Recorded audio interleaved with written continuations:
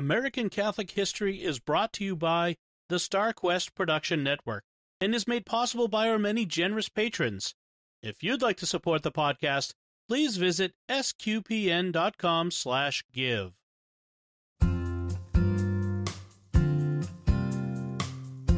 Hello and welcome to American Catholic History. If you like our podcast, be sure to rate us and give us a review wherever you get your podcasts. I'm Noëlle Crowe. And I'm Tom Crowe.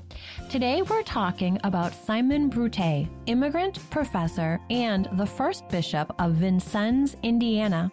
Now that resume doesn't sound all that exciting. He was a very simple and humble man.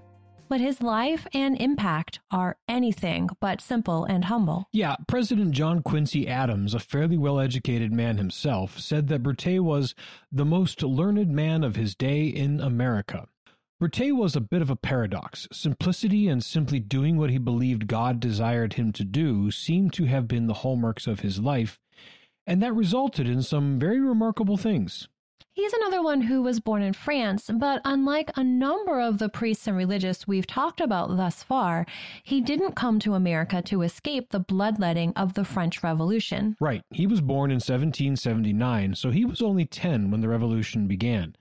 But he did grow up within the context of the French Revolution, a fact which most certainly had an impact on him. So let's look at those details of his birth and upbringing. Simon Gabriel Bruté de Remor was born on March 20th, 1779 in Rennes, which is the capital of Brittany in northwest France. His father was the head of the royal provincial government in that region, and his mother descended from aristocracy, so he had a very well-placed birth. His father, unfortunately, died when he was just 6.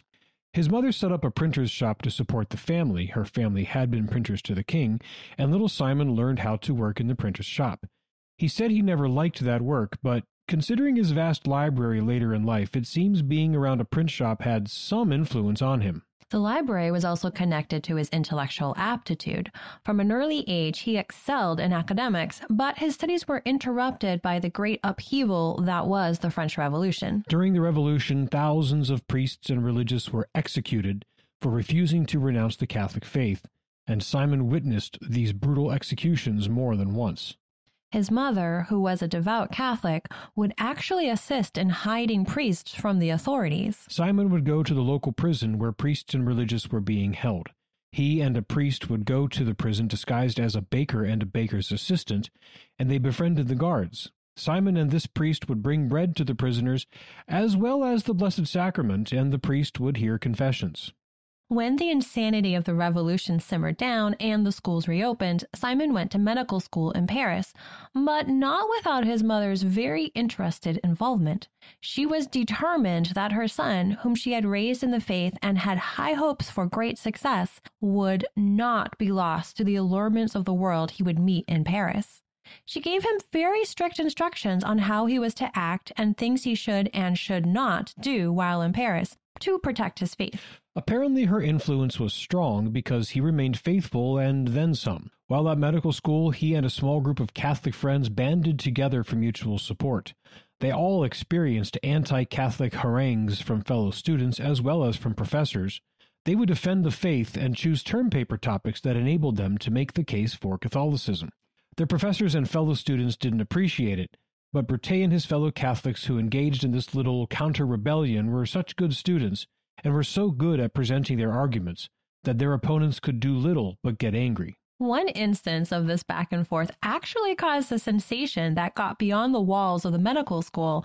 It made it all the way to the ears of Napoleon Bonaparte, who at the time was the first consul of France. Napoleon caught wind of the anti-Catholic shenanigans of the professors, and since he was intent on seeing things stay calm, he ordered the professors to stick to their subjects and drop the anti-Catholic stuff.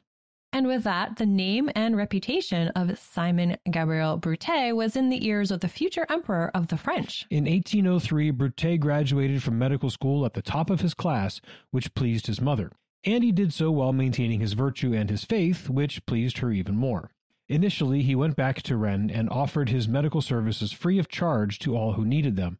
And he was offered a very distinguished medical position in Paris, which further pleased Mother. But Simon had a shock in store for her and for his friends. He was going to forego his very promising medical career and enter seminary to become a Catholic priest. His mother was not pleased. It wasn't that she didn't respect the priesthood, of course, but she desired the prestigious and comfortable life of a medical doctor for her son.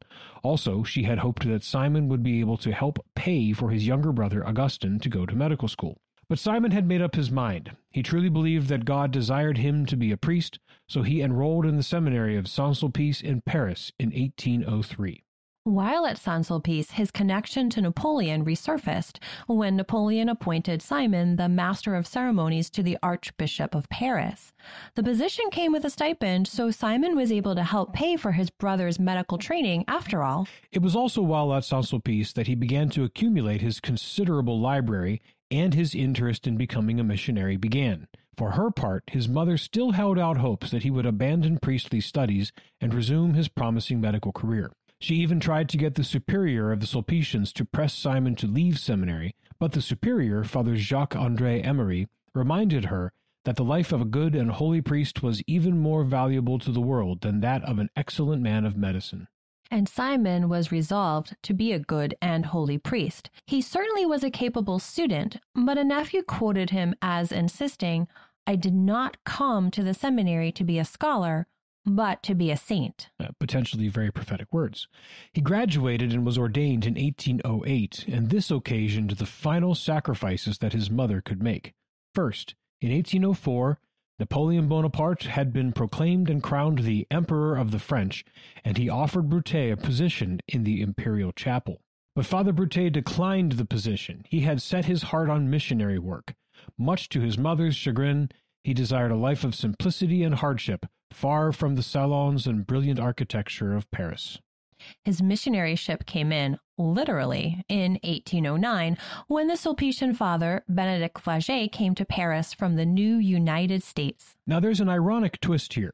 Father Flaget was a fellow Sulpician who had been a professor at Saint-Sulpice, but had to flee to America due to the French Revolution. He'd served as a missionary in America, particularly in the Northwest Territory near a town named Vincennes, but he dreamed of returning to seminary work. He was assigned to be a professor at Georgetown, and then in 1808 he was named the first bishop of the new Diocese of Bardstown. That would mean going back to missionary work full-time. He came to Paris to protest this appointment. Father Bruté, on the other hand, was inspired by Father Flaget's story of missionary work, and so when Father Flaget returned to the United States in the fall of 1810 to become Bishop of Bardstown, his protestations were unsuccessful, Father Bruté accompanied him.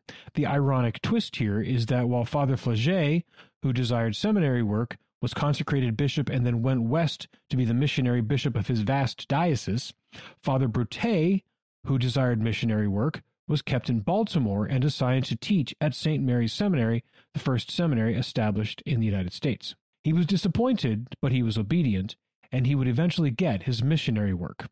And one quick side note, the log cabin that Bishop Flaget lived in for a time in Bardstown is still there, and we're actually going to visit it with a group of awesome people on a pilgrimage to the Kentucky Holy Land and Bourbon Country. You guys all should come join us. Get information at pilgrimages.com/Catholic Kentucky Bourbon, and we'll link to it in our show notes. Father Simon Bruté taught at St. Mary's for 2 years and then was moved to the other seminary that the Sulpicians ran at the time, Mount St. Mary's, in the tiny Catholic enclave of Emmitsburg, Maryland. And it was at the Mount where he really started to have his major impact on the American church. Absolutely. First, while St. Mary's in Baltimore more or less trained priests for Baltimore and the other dioceses along the East Coast, Mount St. Mary's was more of the seminary for missionary priests who would go west. Second, his abilities as a professor formed the seminarians exceptionally well. Third, his life of prayer, humility, and simplicity made him a model for the seminarians to emulate, and he was a valued spiritual director. And all this meant that while he wasn't out in the mission field himself, he was having a real and important impact on many priests who would go out to be missionaries. And fourth, he was an excellent aid to both major figures who were already there in Emmitsburg, Father John Dubois, the founder and first president of Mount St. Mary's, and especially to Mother Elizabeth Ann Seton, who was building up her new religious order, the Sisters of Charity of St. Joseph. We've actually done episodes on both of them, John Dubois in episode 39 and Mother Seton in episode 78. Father Bruté and Mother Seton recognized in each other a kindred spirit very quickly.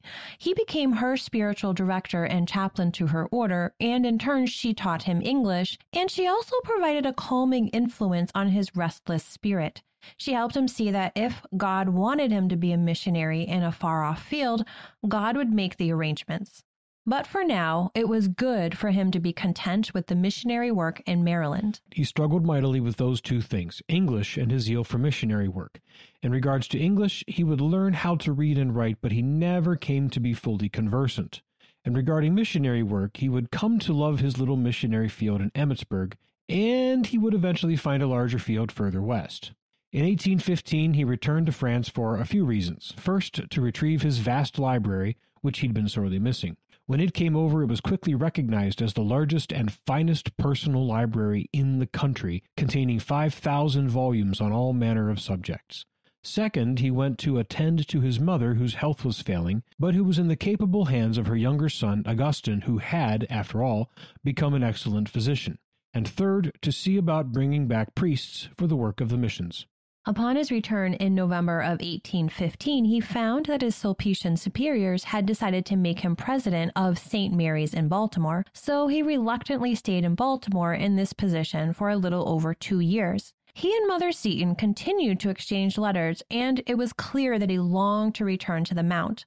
He got his wish in 1818, and he would remain in Emmitsburg for the next 16 years. During this time in Emmitsburg, he became an indispensable churchman.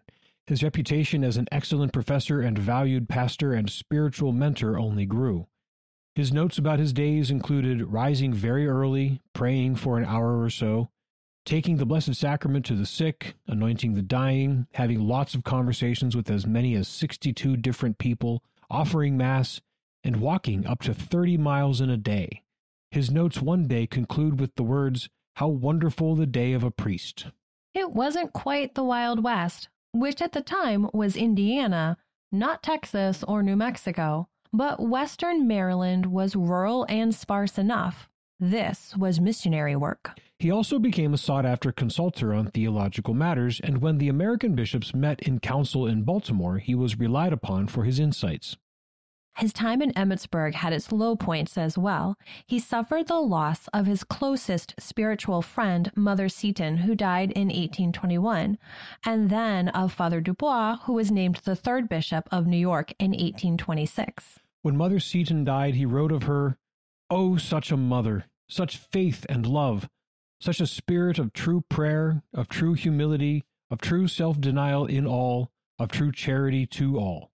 But mark well that even our love for one another, all in this world is vanity, except it be for God, of God, in God, for eternity, for God and eternity, all in all, and indeed to live for this, to live for heaven, is at the same time to lead the happiest life upon earth. Is it not so, O Mother? Answer from your little wood. Pray now and then for me." Father Bruté would continue his duties at Mount St. Mary's and in the community around Emmitsburg.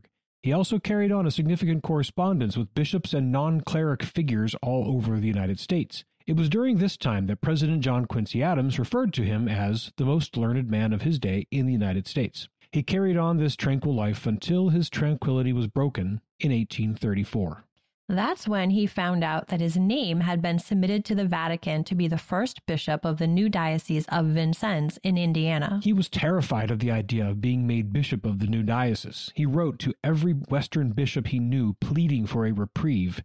He said he was prematurely old at 54 and his health had started to decline. He pointed out that his English was still not good, and he was not one for public appearances, preferring his books and a quiet place to read, or the company of the Daughters of Charity to hobnobbing functions. All of his protests were in vain, however, and, like Bishop Flaget before him, he accepted his fate and set off for St. Louis, where he would be consecrated by Bishop Joseph Rosati. Now, we've talked about Vincennes a few times before, particularly in episode 37 when we talked about Father Pierre Gibault, who aided General George Rogers Clark to defeat the British in the Western theater of the Revolutionary War. Yes, Vincennes figures in early American Catholic history quite a bit. It started out as a French fort, and Father Gibault was active in and around it before the Revolution. He left Vincennes in the 1790s. For 3 years, Vincennes was without a priest until a missionary came for a time, and that missionary was Father Benedict Flaget. When Father Flaget became Bishop Flaget of Bardstown, Vincennes was just one city in his diocese which covered the entire United States between the Appalachians and the Mississippi River.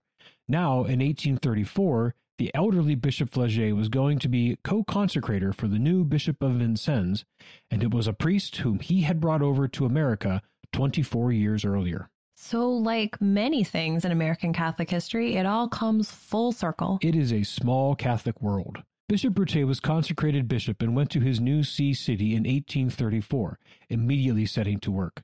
When he arrived in Vincennes, all he had was $240, which the Daughters of Charity had raised for him, and a gold watch which had been a gift. He wasn't even able to bring his beloved library with him just yet. His vast diocese covered the entire state of Indiana and the eastern portion of Illinois, including Chicago. He only had 3 priests, and one of them was on loan from St. Louis. His new cathedral, St. Francis Xavier, had been under construction since 1826 and was still far from completion. There were no schools, and the general health of the faith was not great. So at long last, he finally had his wild mission field. In 1835, he did what so many other bishops before him had done in a similar situation. He went back to France to raise money and find priests for missionary work in his new diocese. He was very well received in Paris and his native Rennes. His words and humility inspired many hearts, and he was hailed as a living saint. Some even took threads from his cassock as relics. He managed to raise enough money to finish St. Francis Xavier Cathedral, complete with a bell tower on top of the structure, plus building many more parishes, schools, and other needed structures. And he came back with 12 seminarians and 8 priests. In another turn of things coming full circle, he found himself writing to mothers who, as his mother had, opposed their sons' desires to set off for missionary work. He wrote to one, "There are in yonder America souls waiting the generosity of a mother, whom the Lord will know full well how to console in the loneliness of her last moments." Among those priests to respond to the missionary call and return with him was Father Benjamin Petit. Father Petit would distinguish himself in short order by working among the Potawatomi Indians and then accompanying them on what came to be known as the Trail of Death. Learn more about that harrowing story in episode 48.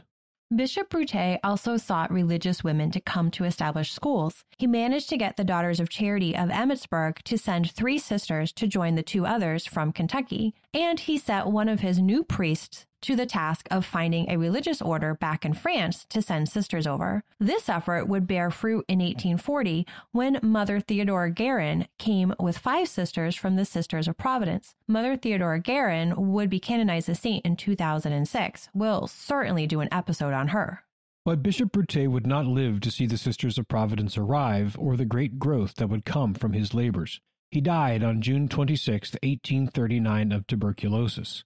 He had been bishop for all of 5 years, but they were 5 years of incredible growth.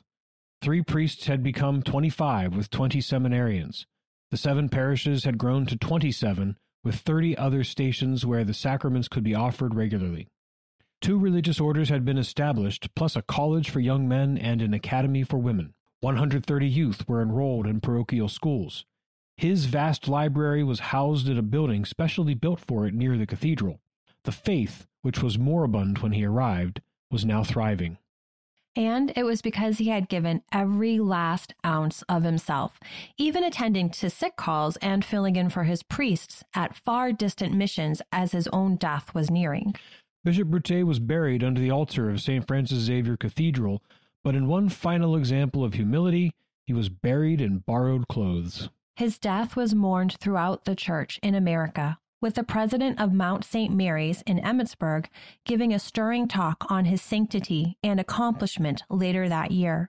In 1891, Cardinal Gibbons of Baltimore, on a visit to Vincennes, exclaimed, "Worthy citizens of Vincennes, You need not go on pilgrimages to visit the tombs of saints. There is one reposing here in your midst, namely the saintly founder of this diocese, Right Reverend Simon Bruté. Regarded as a living saint during his lifetime, his cause for canonization was opened in 2005. You've been listening to American Catholic History on the StarQuest Production Network. If you've been enjoying our podcast, please help us out by giving us a 5-star rating and a good review. And we ask you to consider supporting the work of SQPN. Yes, now is a great time to become a StarQuest patron. Thanks to a generous gift from a StarQuest supporter, when you start a new Patreon monthly pledge at sqpn.com/give, the first 3 months will be matched by an equal amount from our donor. So if you become a new patron at $10 per month, after 3 months, our donor will give $30 to StarQuest to support all of our shows, including American Catholic History, making your gift go even further. If you've been thinking of becoming a StarQuest patron, now is the time. Visit sqpn.com/give today.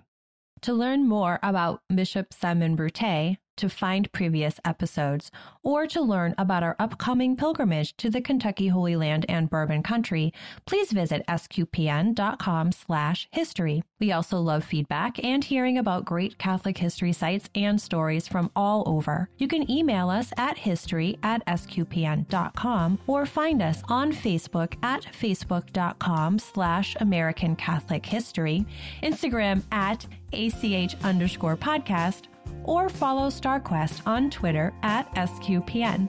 I'm Noëlle Crowe. And I'm Tom Crowe. Thank you once again for joining us on American Catholic History on StarQuest.